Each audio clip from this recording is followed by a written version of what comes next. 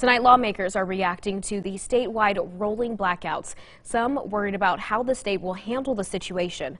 Fox 43 News Capitol Bureau reporter Rebecca Chung explains their concerns.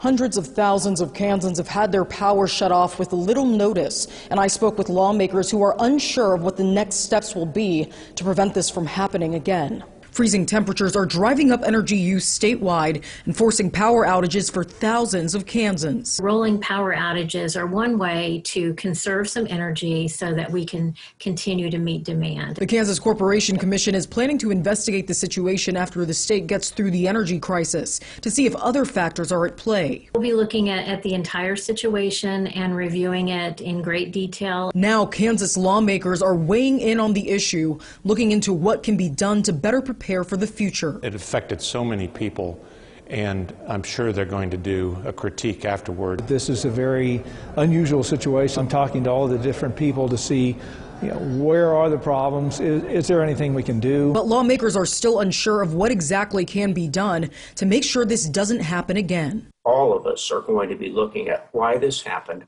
and what, if anything, we can do the next time it happens. Overtime and high energy costs do come into play, but Evergy says it will be working with regulators to spread those payments out over several bills. Right now, the focus is on keeping the power on for as many people as possible. At the Capitol, I'm Rebecca Chung.